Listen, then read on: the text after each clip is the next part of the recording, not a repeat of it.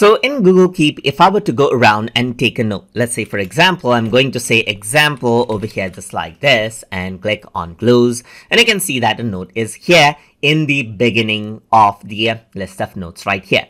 But if I want to go around and rearrange out the notes, that is the order of the notes right here, then you can go around and click and drag it out right here just like this. And that is it. That is how you can go around and rearrange the notes that you see inside of Google Keep.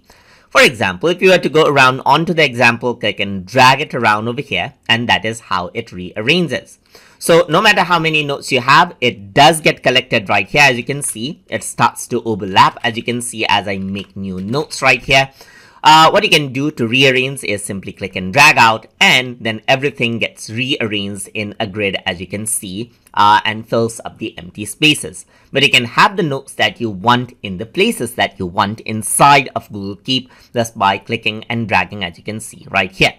So that is how you can go around and rearrange notes that you make inside of Google Keep. So I hope you guys learned something as always. And as always, please like, comment, share, and subscribe.